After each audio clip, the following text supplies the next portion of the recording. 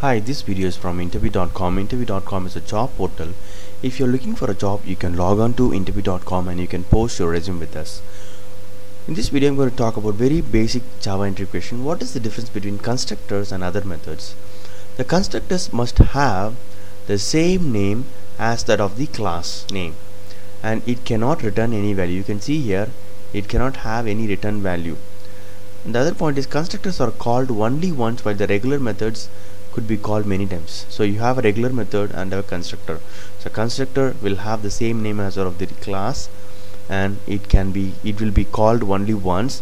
That too, whenever this line of code is executed, constructor will be called. Whenever you create an instance, only once constructor will be called. This is to initialize the variable or do something after you create the object. So regular methods you can call many times whenever you want. So let's debug this and let's check how exactly this works when the constructor is called. Let's see.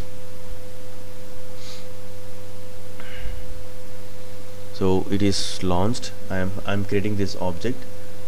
You can see here new object created, but the call goes to the constructor. Can you see here from here, this line it went to this line. So whenever you create an object using new operator, constructor is called.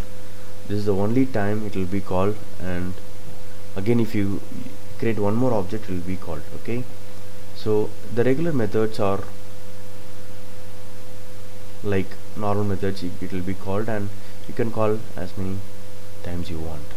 Hope this video is useful for your Java interview preparation. Thank you and all the best for your interview. Thank you.